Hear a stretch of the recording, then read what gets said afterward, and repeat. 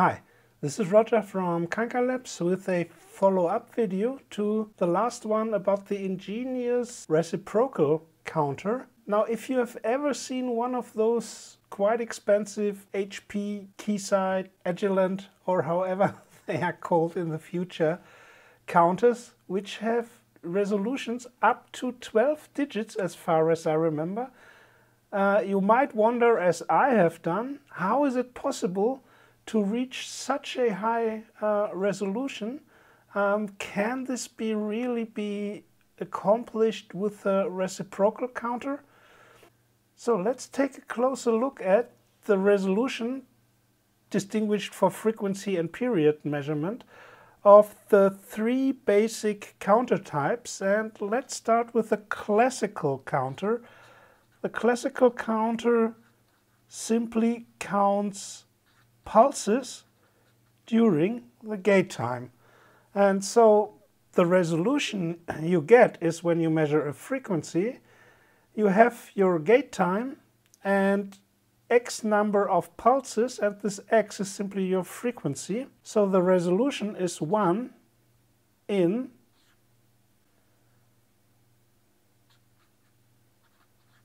the frequency times your gate time.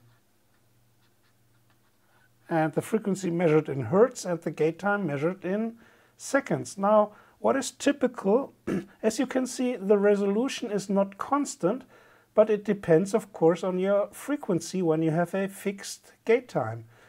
Now, let's take a typical example of, let's say, we measure 1 kilohertz with a gate time of 1 second, and we only have a resolution of 1 in 1000, or just 3 significant digits. So that's the disadvantage of the classical counter. Let's take a look if it gets any better if we, instead of measuring the frequency, if we measure the period with a classical counter. Now, how is this done? You simply swap the two inputs of the counter. You have normally the frequency input and the gate time input, and now you put your reference clock where you usually have your frequency input, and your frequency becomes the gate timer. And so there we have a resolution of 1 in your reference clock frequency times, now because the gate time is now the period of our frequency, times 1 over the frequency. And see if this gets any better. Our reference clock is for usually 10 megahertz. And if we stay at our 1 kilohertz example, we have, of course, a period time of 1 milliseconds, which is 1 over the frequency. And this gives us 1 in 10,000.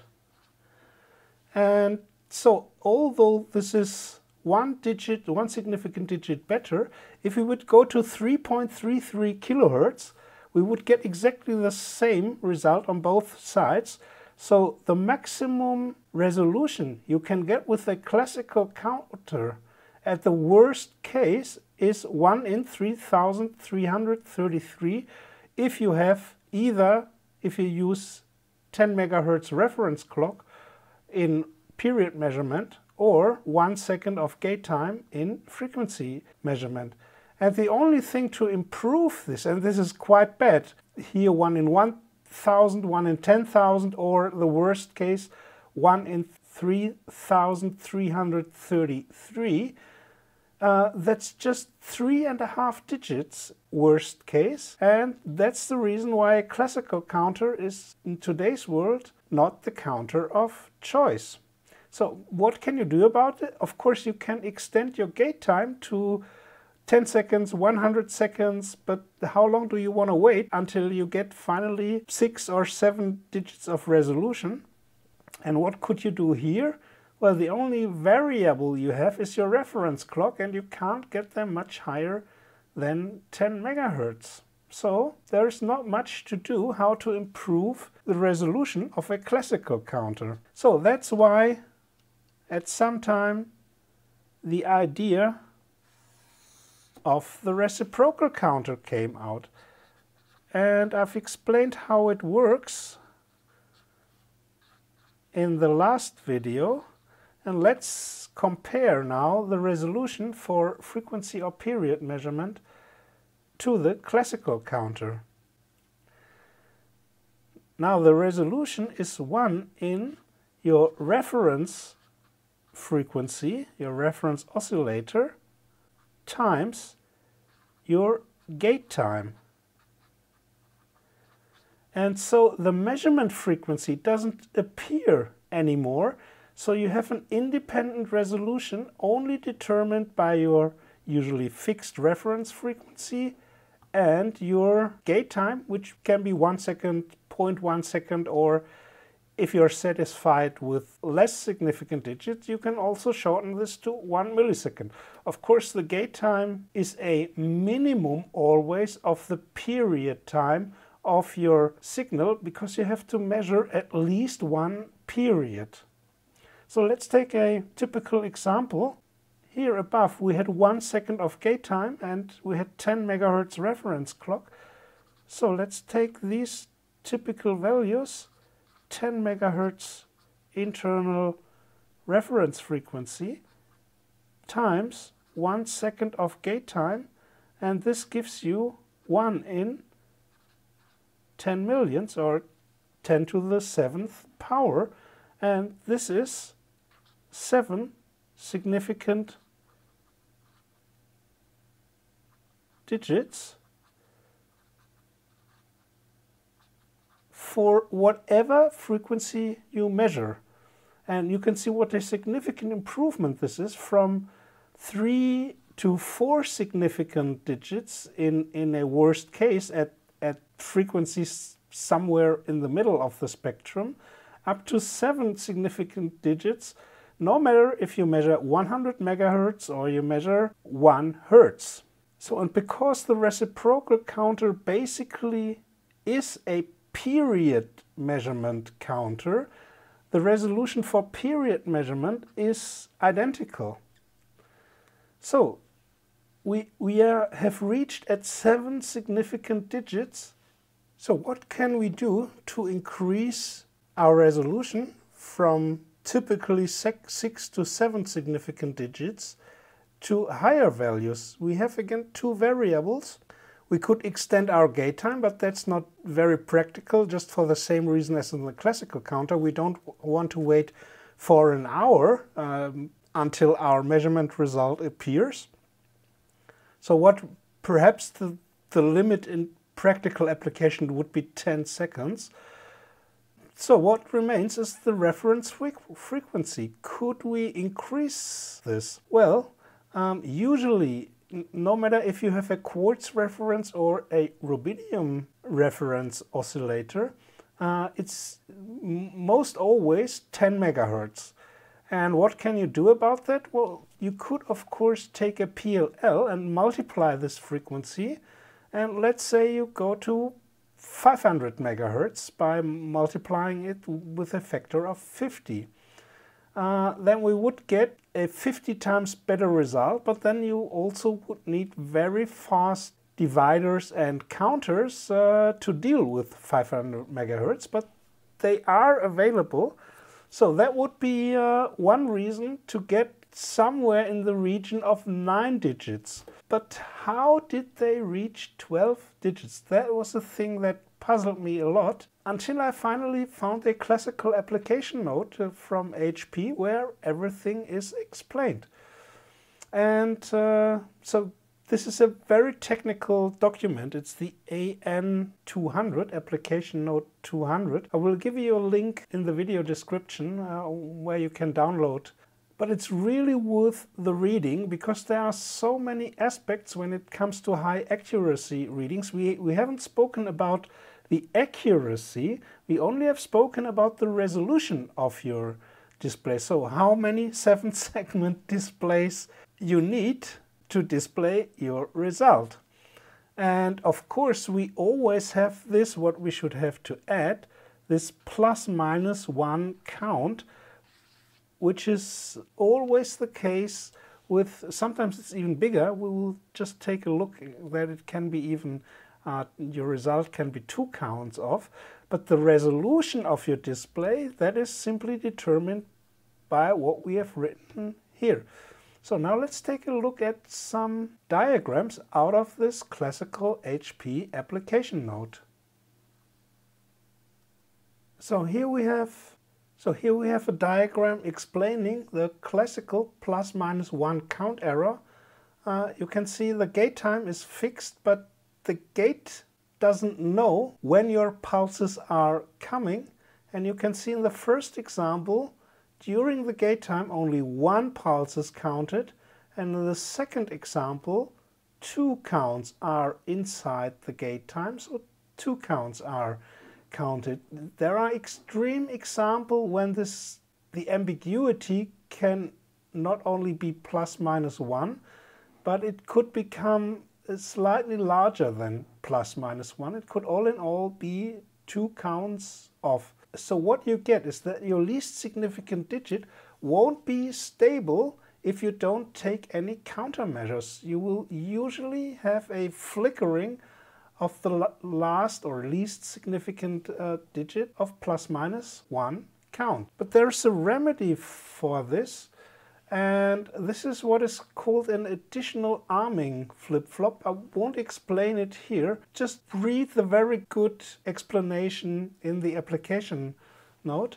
So if you have synchronized gating by the means of an extra arming flop, then we get a stable display. So we get away with the jitter in the least significant digit, but we don't increase the resolution. So only getting a stable display has no merit concerning increasing resolution. But now there comes an interesting fact. What would be if we leave out this extra arming flip-flop, but instead we try to measure here not only what the reciprocal counter does, not only measure the number of counts inside your gate time, but if we additionally try to measure here, this period here, from the opening of the gate until the first pulse arrives, and then finally from the closing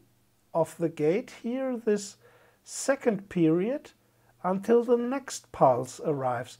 If we could somehow measure this, then we would have exactly what the counter misses. The counter can count only single pulses, but not what is between the gate opening and the gate closing, what is happening between.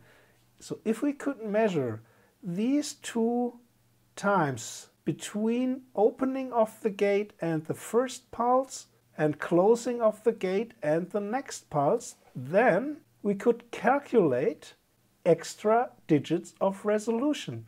And how could this be done? We could, for example, charge a capacitor only during these times. So we're charging our capacitor with a constant current, starting here, ending here, then it makes a break, and again it starts to ramp up with a constant current from here to here.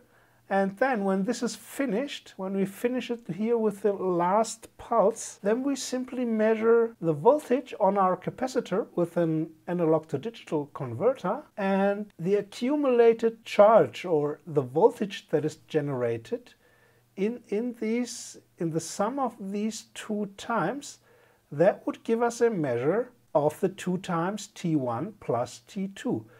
Another way would be again to multiply with a PLL our reference clock by, here it's a factor of 1000, and simply count these, but therefore you would again need ultra fast counters or dividers. So there are basically 2 ways that I could imagine. One is with a capacitor charged with a constant current. Of course, you need ultra-fast switches, etc.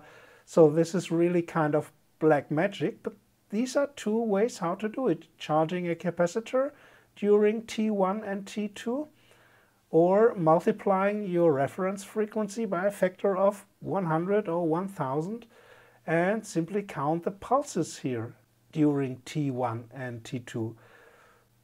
And so if we go back, this is called the interpolating reciprocal counter. And that's how, when you already have reached at 7 significant digits, you can then go up to 12 digits, because now the resolution is 1 in your reference frequency, becomes a little bit awkward now, times your gate time, and then comes an additional factor of n, and n is determined by either your ADC resolution, if you take a capacitor charging up, or your PLL factor, by which you multiply your reference frequency and count the extra pulses. So I know this is a bit, not only a bit, this was quite technical, but it should only whet your appetite. Just take the time and read this HP application note. You probably will, as I did, have to read it 3 times because it's very, very technical. But I've consulted it several times in the last years, and it really, everything you need to know about high resolution counters is explained there in very great detail. So this video was not one for the faint of heart. So if you nevertheless enjoyed it, then please give it, as always, a big thumbs up. See you next time, and you can support me on Patreon if you really made it up to the end of this video. So until next time, bye from Roger, bye from Kanka Labs.